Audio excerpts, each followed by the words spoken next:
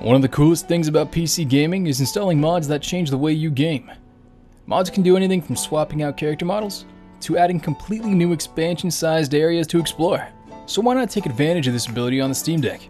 After all, it is just a handheld gaming PC. Might as well take advantage of that PC part, you know? So let's take a look at the different ways you can mod games on the Steam Deck. This isn't going to be a full-blown tutorial on how to install mods for every game, since modding one game can be completely different than modding another. We're also not going to cover games that aren't available on Steam itself here. So no widescreen hacks for emulated games and no Minecraft mods. This will, however, cover some of the basics of modding to get you up and running. Before any of that, let's just go over backing up your game files in case the worst happens. You want to back up your game files in case modding a game goes wrong and corrupts some important data.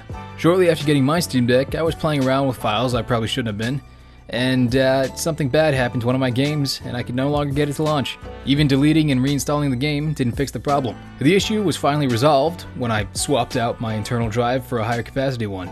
And that's definitely not an ideal fix. This is why backing up your files is super important, so that if you encounter a similar issue, you have a known working backup of your game. To do this, simply head into desktop mode on your Steam Deck. There's a super simple way for us to do this now, so just open up Steam. Find the game you're looking for in your library and right-click it, which you can do with the left trackpad oddly enough. Select Properties, then select Local Files. And finally, Backup Game Files. You can then just select a location for the backup. If you don't have enough space, you can either manually back up only the important files that you know you're going to tamper with, or just plug in some external drive and save it onto there for now. And now that you've safely backed up your game files, we can get to modding. And if anything goes wrong with your game, and uninstalling your mods doesn't seem to fix any problems, you can simply overwrite the game with your known working backup and everything should be fine. The easiest way to start modding is to use the Steam Workshop. It's important to note that not every game has Steam Workshop support, but the mods you install will be synced to your account. Here you can see that I'm playing Left 4 Dead 2 with mods. I installed these mods on my main PC, and when I downloaded the game on the Steam Deck, all of my mods were installed as well. If you plan to change between your main PC and the Steam Deck, and then this makes modding much more consistent, but also super easy. To see if a game has Workshop support, you can select a game in Game Mode, navigate to Game Info, then scroll along this bar to see if you can find a tab labeled Workshop. If you don't see the Workshop tab, then the game probably doesn't have Workshop support. From here, you can browse all the mods that this game has available through Steam Workshop. You should be able to sort by popularity or subscriptions or stuff. Now, I haven't found a way to type in keywords to search for on Game Mode, so if you're looking for a specific mod, you may have to do that in desktop mode, where you should see a little search bar here. To install a mod, just select it with the A button, then scroll down and hit subscribe. It really is that easy. I'm not even making some meta joke telling you to subscribe. That's just the term they use. To uninstall a mod, you simply unsubscribe. There's no major commitment, so there's no reason to be afraid. On the mod page itself, you can see a description of the mod. Look at pictures or videos, add it to favorites, and even leave a comment. Adding mods to your favorites can help you keep track of them easily, and reading comments can sometimes give you more insight to other people's experience with that mod. For example, there's a very popular mod pack for Forager here, but reading the comments and looking at the description shows me that some aspects of the mod don't work too well with the controller. We can always just use the Steam Deck's trackpad or plug in a mouse and keyboard, but it's nice to have this information regardless. Some mods may have other requirements, and you'll have to install those first, so it's always important to read the mod's description before complaining that your mod doesn't work. Next, let's talk about in-game mod support. There's only a handful of games I know that have this kind of feature, so I'll name them out for you. We got a Skyrim Special Edition. The Farming Simulator games, at least the one I played on PlayStation did, and that was probably like Farming Simulator 14 or 15, and Fallout 4. I tried looking up more games, but couldn't really find what I was looking for here. By in-game mod support, what I mean is that within the game itself, there is a mod menu that you can browse and install mods from just within the game itself. So take Skyrim for example. Actually, let's clarify Skyrim for a second. There's two main versions of Skyrim available on Steam. You have the original version, and then you have Special Edition. The original version actually has Workshop support, but the Special Edition doesn't. And the mods between the two kind of work differently because the games themselves are built a little different, so that might be important to keep in mind. Instead of Workshop support, Special Edition has the Creation Club and its own mod menu. And here you can browse and install mods with the simple press of a button. You can even search search for mods here, though your selection is going to be somewhat limited. An important thing to keep track of here is your load order, and mods will usually say something in the description like place this at the very top of your load order, or place mod X below mod Y because mod Y is dependent on mod X or something like that. If there's no mention of where a mod should be placed within the load order, then just leave it in the middle-ish and you should be fine. This is a super simple and easy way to install mods without having to do anything too complex, since this feature is built within the game itself. Now, like I said, there aren't too many games I know of that even have this feature, so if you happen to know of some more, then please leave a comment about it. If your game doesn't have Steam Workshop or in-game modding support, there are a few other places that we can grab mods from. By far the most popular seems to be Nexus Mods. I've been using Nexus Mods for years, and I really love it. There's tons of mods for many great games, so take a look over there and see if they have a game you're looking for. They also have the kind of mods that aren't exactly allowed to be on Steam Workshop or anything, since they may be a little too, much, let's say.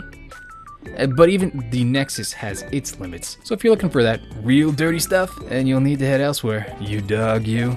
To download anything on Nexus Mods, you'll need to make an account first. It's free and easy to do, so just take care of that. After you've done so, simply feel free to browse all the mods to your heart's content. Once you find one you like, we can look into installing it. Before we get into that, I want to mention that there are many mod installers that can streamline the process of modding and keep all your mods organized. Nexus Mods has its own thing called Vortex, and then you have things like Mod Organizer 2 and stuff like that. For this video, I'm unfortunately not going to go into that stuff. Some of these mod organizers weren't exactly designed to work on Linux, so getting those ones to work is a bit of a pain. You can use something like Lutris to help with this part, but that's something I'm still looking into myself. I haven't used Lutris before, and I'm trying to look into it during my free time here and there, but you know, using mod organizers and stuff like that on the Steam Deck, I guess that's a future topic.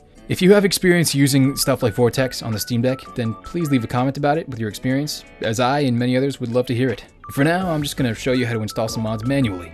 Each mod has its own installation and uninstallation instructions listed on its description tab on the Nexus, so take note of those. Witcher 3 is a pretty easy game to install mods for, so let's take a look at that. You need to locate your game files, and I already kind of showed you how to do that when we backed them up. Right-click on a game, then select Properties, then Local Files, and this time just hit Browse. This will open up the Dolphin file browser to the exact location of where your game is installed. If you then look near the top and click on the thing that says Common, it'll take you to where all your other games are installed, and I don't see all of my games here, since these are only the ones that I have installed on my internal drive. So if I repeat that process for a game that's installed on my microSD card, I can find all the games that I have over there. We'll probably also need a different file archiving tool. You have Arc to start with, but that won't work for certain file types, so just go to the Discover store and search for pzip. Install that, and then just forget about it for now. Let's take a look at the Fast Travel from Anywhere mod, and looking at the installation instructions, it says to extract the mod to our mods folder, which we have to create if we don't already have one. My Witcher 3 is in a different location since I have it installed through Heroic, but use the process we went over earlier to locate your game folder, and then right-click to select Create New Folder, which we will name Mods. And to download the mod from the Nexus, you need an account, like I said, so log in, and then click on the tab that says Files, and then we're just going to select Manual Download. After that, you're going to select Slow Download, since you probably don't have a premium account, and it should ask what you want to open the file with, so make sure that pzip is selected, since Arc may not work. I've actually tested this exact mod with Arc, and it wouldn't support the file, so you're going to have to use pzip for this one. And after that, just right-click on the mod, and we can select Extract, Extract All, and then just change the output to something simple like our Downloads folder. You can then find the file in the Downloads folder, and from there you can simply place it into the mods folder that we created. You can drag it, copy it, paste it, whatever you want really. And once we're in game, we just have to test things out. As you can see, we can do exactly as the mod says, just fast travel from anywhere. The mod description advises against doing this during quests as it has the potential to break the game, but otherwise it worked perfectly. Always pay attention to the mod description in case there's some other restrictions or requirements.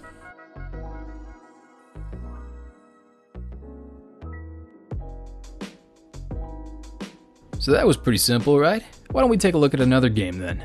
We'll do Stardew Valley this time, and let's try NPC map locations. You'll notice that this time there's actually a requirement, and if we click on it, we can see what it is. Now, things below are mods that require this mod, and we don't care about that, so what we care about is the thing at the top which is SMAPI. Actually, I noticed this mod was right above the mod we're looking at now, but we'll just use the link provided by our mod page instead. And it takes us to a website to download SMAPI, which states that it works on Linux, so that's good for us. Download and extract it to somewhere simple, like our downloads folder for easy access. Now after you've extracted it, you might notice this file inside called install on linux.sh, which should take care of everything for us, but I couldn't get it to work. If you do, then again, please comment on how you did it. Thankfully, the README file has instructions on how to perform a manual installation, and it should be surprisingly simple. First, we click on internal, then Linux, and we should see install.dat. If you click on that, it should open in ARC. And now you just want to click extract and place it somewhere easy to access. I'm just going to use the downloads folder again, because consistency. A file labeled install should be there now, and we just need to bring up our Stardew Valley game files the same way we've done before. You should now copy all the files from the install file we just got into the Stardew Valley game folder, overriding any files that already exist. Now for the next step, it wants us to find a file named stardewvalley.deps.json. Make a copy of it and then rename the copied file to stardewmoddingapi.deps.json. Make sure you have the correct file selected. I almost did the wrong one.